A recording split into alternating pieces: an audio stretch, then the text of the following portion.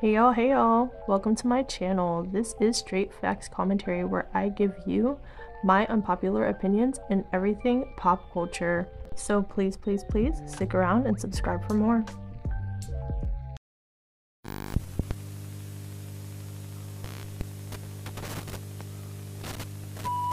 Hey y'all, I'm back again with another video, and in today's video, you see the title, we are going to be speaking about Chloe Bailey and her TikTok live. So if you're interested in that, pop, conspiracy theories, trending topics, female rap, my unpopular opinions, whatever I feel like getting into for real, then go on ahead and subscribe, and let's get into this video. Also, really quick, subscribe, because we are on the road to 5K, and once we get to 5K, I'm going to be doing a 5K Q&A type of style video, as well as another video breaking down my autism and talking a little bit more about that for some of you who wanted to know about that. So it'll probably be a 2-video special, period. Okay, so let's go ahead and get into this. So I guess the other day, Chloe Bailey was on TikTok live and she was just talking to her fans, probably about music and whatever else. And I guess she addressed the running conversation that you will see from time to time about Chloe Bailey online. It normally happens like when she posts a picture or a video or something that's a little bit more risque or comes across a little bit more like, you know, hot and hot and bothered. So she was basically addressing what people have called in the past a lack of authenticity and an unbelievableness about how she presents herself as an artist and things like that. That rhetoric and that narrative has been going around for a while. So basically she was talking about it. So let me show you a little bit of the live. I saw something, it was like, it's not believable. Her sexy act ain't believable because, you know, she's goofy and nerdy. Why can't I be both? It's not an act, honey. But not everybody will have access to that. It's not an act, honey. Women can be both. Women can be multifaceted. I mean, lady in the streets, but a freak in the sheets. Lady in the sheets, but lady in the streets, but a freak in the sheets. And of course, my songs is like my diary. So that's where you'll get like, you know, a part, you know, of me that y'all don't have access to. So I know it might be surprising. She is so silly. She is so goofy. Like, just off of that live alone, you can see the energy radiating off of her. She's just a sweetheart of a girl. And I've watched a lot of her interviews, and I really kept up with her a lot, especially after Have Mercy, because I was extremely interested in the trajectory of her career, which I still am. But especially then, and she just comes across as very sweet, very innocent, very kind-hearted, very almost malleable in a way. So let me read a couple of comments that were posted underneath this live. Okay, so it wasn't a lot of comments, but just a couple. They said, still don't believe it. We don't believe her. I'm sorry. The geekiest be the freakiest. If you know, you know. Sweet girl, but something is coming off as inauthentic. That's pretty much what everybody is saying. I love her. So this is what I have to say about Chloe Bailey in this inauthenticity conversation and her geekiness and her background and everything like that. And I feel like we've seen the good girl gone bad aesthetic happen in music so much. Like, it's not an abnormal thing. Like, Rihanna did it. You know, Miley Cyrus did it. Christina Aguilera has done it. Britney Spears has done it. I think the issue for some people is that it's not coming across as believable with Chloe because she still presents as like the girl that she really is, or that she really was. And then her music and her Instagram posts and her image shows this vixen, fierce, confident, sexual being. But when you hear her and see her, she doesn't present that way.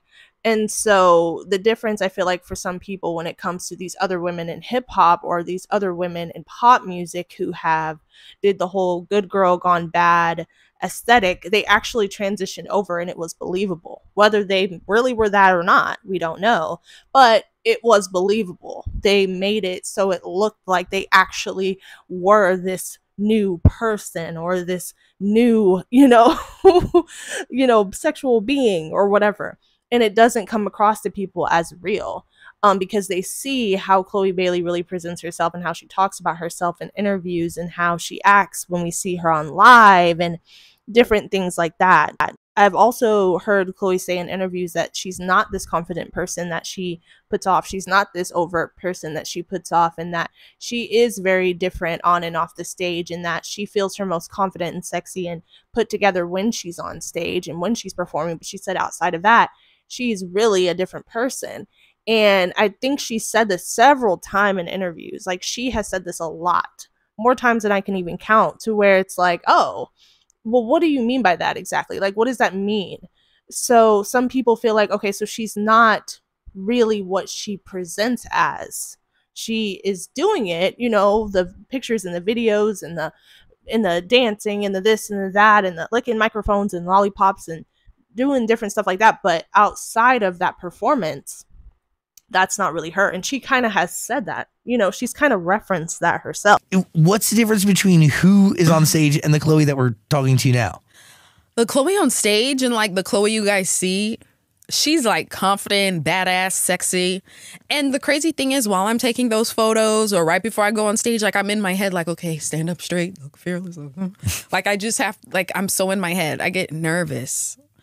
Bad. I'm such a nerd, but nobody really thinks that, I guess, by my outer shell until they really know me. Okay, so if the clip made it in the video, that is one example of like Chloe basically talking about this. You're probably thinking, oh, that's not a big deal. Like, no.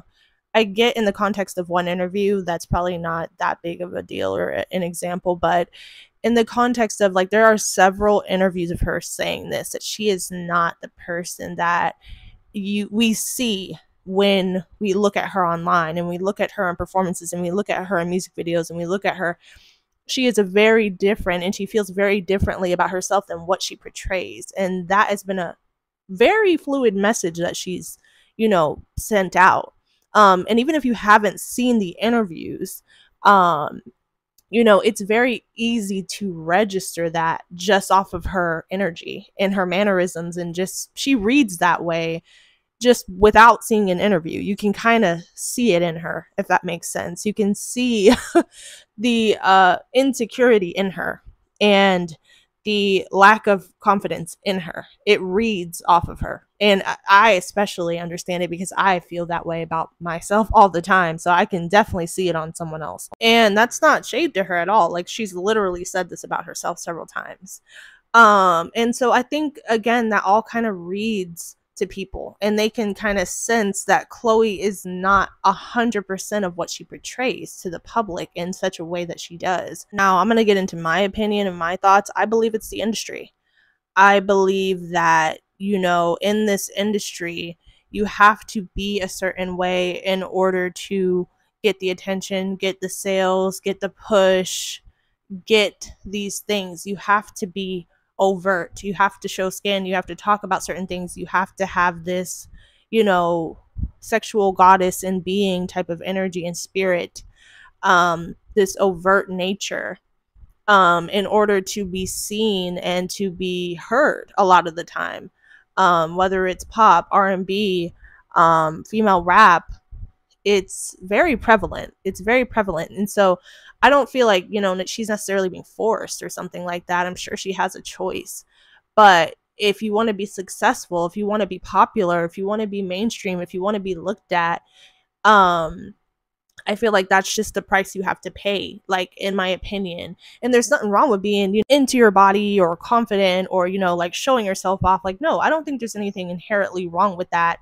I feel like in moderation. But I feel like once it gets to a certain level of overtness, it's used for sales, it's used for attention, it's used for profitability, it's used for a push, because this world is so sex driven that is what the people want to see. You know what I mean? And so maybe she's like, okay, I have to do what I have to do and come off how I need to come off to win the approval of people, you know what I mean? And mind you, her core audience and her core fan base is like, girl, but this doesn't read as really you. You know what I'm saying? And I do also understand the conversation of, well, how do you know? How do you know that it's not her? She's a grown woman. She has changed and evolved and grown. She is not just like a little girl anymore. Like, she can be this way. It's not an issue. I definitely do agree with that. I don't think it's an issue. I just don't think that, like, it's coming off too believable as a lot of people, because of how she talks about herself and how she has to wear the pants. If she really wants people to believe it, she has to believe it herself. And I don't think people think she believes it. You know what I mean? Like, I think people feel like she's putting on a coat, and it's the sexy coat, but she really takes that off at the end of the day, and that's not really her. And I think that that is how it's being registered. I don't think people believe that she really wants to present how she presents. I think people believe that she's traditionally a lot more reserved, that she's a lot more to herself. She's nerdy, she's awkward, she's off, she's like, people don't think that if she probably wasn't Chloe Bailey, that she would, present the way she does. So that's just what I've gathered. And also, my intuition just tells me that it's an industry push for her to be the way she is. That's just my intuition. Not everyone's going to believe that or agree with that, and that's totally fine. But you guys let me know what you thought of this live, what you think of Chloe as far as her image goes, and the believableness of her image. But anyway, I love you guys a lot, and I hope you subscribe, and I will talk to you in the next one. Bye.